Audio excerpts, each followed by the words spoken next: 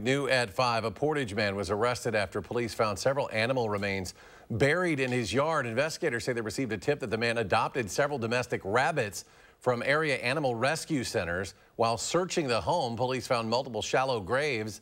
Further investigation revealed the animals were killed through inhumane means. The 32-year-old suspect is facing multiple tentative charges of mistreatment of animals causing death. He'll make his initial court appearance tomorrow.